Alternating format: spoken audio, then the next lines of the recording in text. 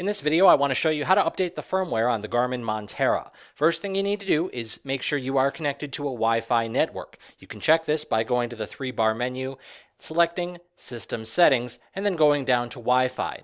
Right now, I am connected to Wi-Fi, so you want to make sure that yours is turned on and that you are connected to a network within range. Next, you're going to scroll all the way down to the bottom of the list to the very final item which says About Monterra. From here, you can check the firmware version of your GPS. Right now it is 2.1, and you can update the firmware by selecting the very first item, System Updates.